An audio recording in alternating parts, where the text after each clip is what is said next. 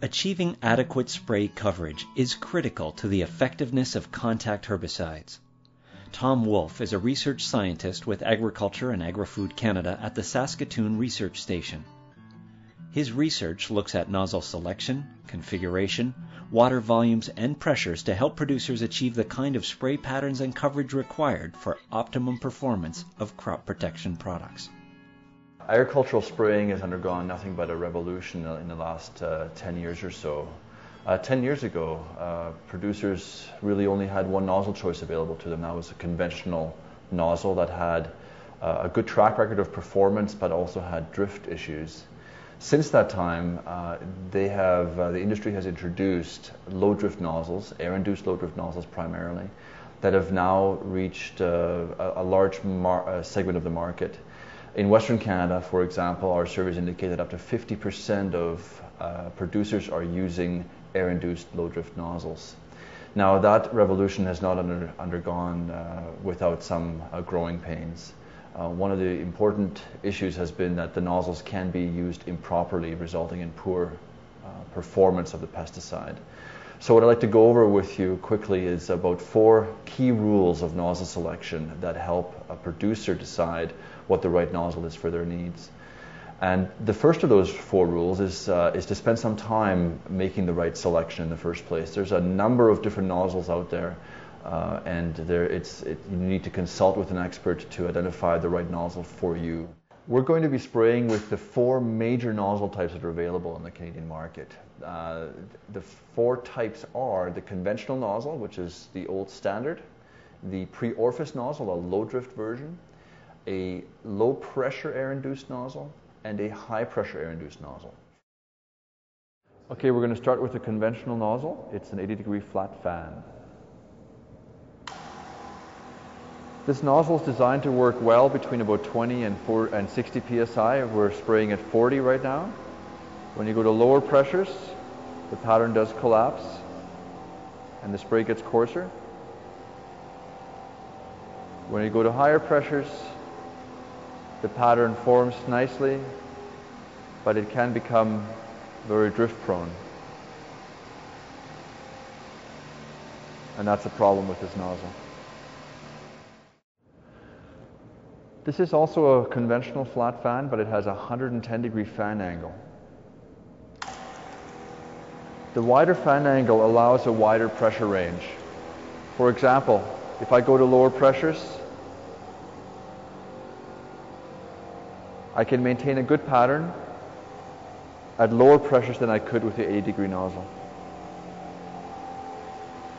The problem with these tips is that they get excessively fine at higher pressures, particularly the 110, more so than the 80. So drift can become a real problem at these kinds of pressures. This is a pre-orifice nozzle. It uses a pre-orifice to reduce the internal pressure of the tip, and that reduces drift. You can see that there's less drift with this nozzle at the conventional pressure of 40. When we go low, we do lose the pattern a little bit more rapidly than before, and therefore we have to actually elevate the pressure slightly in general. I'm at 40, I'm at 50. This is a good pressure range to operate these tips. At higher pressures, like all nozzles, they become more drift prone, but they never again reach that potential that we had with the other tips.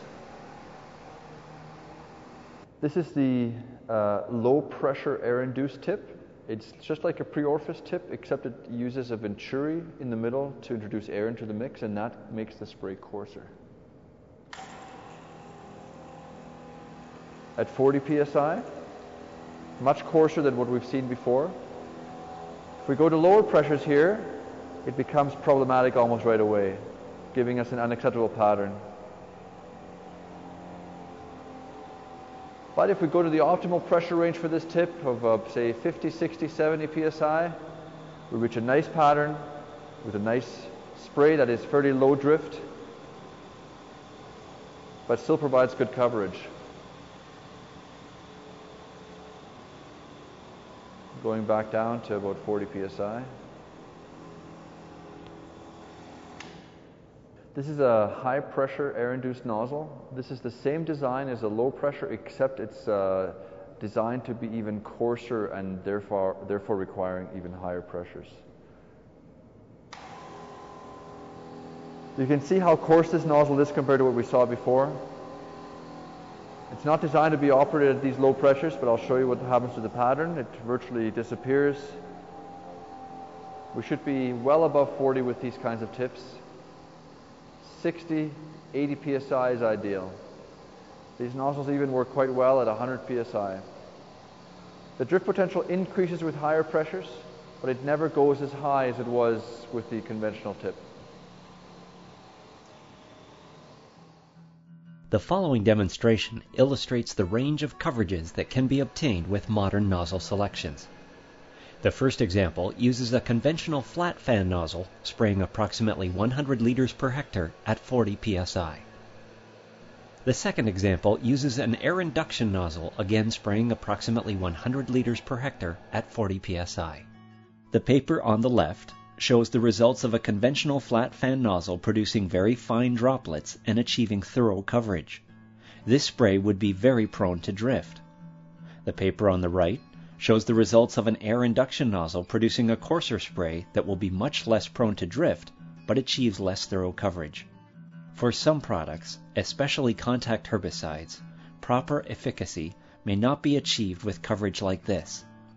Using increased water volumes and higher spray pressure will provide better coverage. Growers must decide the right balance between minimizing drift and achieving adequate coverage based on the coverage requirements for effective performance of the product they are spraying and their tolerance for drift. Here is an illustration of the relationship between water volume and spray quality. Growers can choose nozzles that produce droplets ranging in size from fine to extra coarse. Tom Wolfe recommends growers double-check their sprayer performance by making an in-field pass over water-sensitive paper and comparing their results with this chart. Are your results in the top left or bottom right? You can arbitrarily draw a line below which your results should not fall. However, you can't draw a single line for all products. The line will move depending on what you are spraying and your tolerance for drift. For products like contact herbicides, ensuring your spray pattern is similar to those towards the top left corner is important for product performance. Using higher water volumes and the proper spray pressures for your nozzles will help reduce efficacy issues with these types of products. In conclusion then, the air-induced low drift nozzle can be successful if you follow these 4 rules. They are: spend some time selecting the right nozzle for your needs. Consult with an expert. The second rule: make sure you operate the nozzles at the right pressure. Often that means a higher pressure. 60, 80, or 100 psi is not uncommon. The third rule is use the appropriate water volume. If you go to a coarser spray, you may have to increase your water volume slightly. And finally, make sure your pattern is appropriate.